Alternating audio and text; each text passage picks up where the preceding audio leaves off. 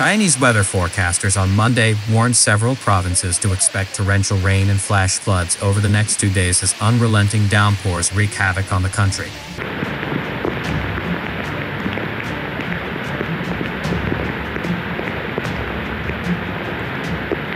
More than 3,000 people were evacuated in northwestern Yunnan province over the weekend as heavy rain was unleashed on Sangzhi, Ximen, and Yangshan counties, and Sangzhi city.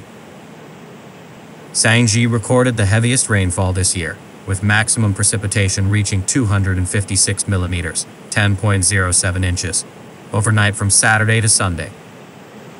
China has been gripped by weeks of rains and floods amid an unusually wet summer.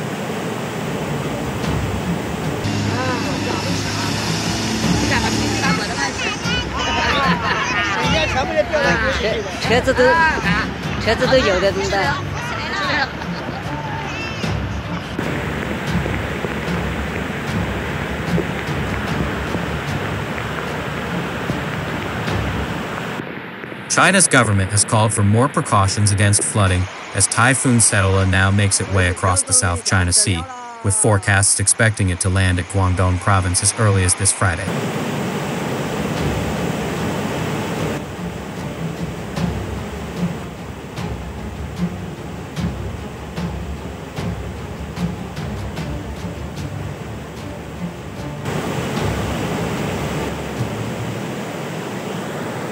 Floods in the city of Chongqing in southwest China due to overflowing rivers have killed at least 8 people and displaced thousands more as President Xi Jinping warned that all 7 of China's major rivers were at risk of flooding.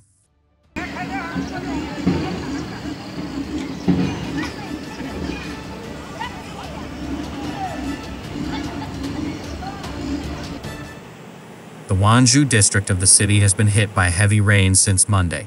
The next day, the Wuqiu River overflowed, flooding buildings on both banks in just half an hour and trapping residents at home.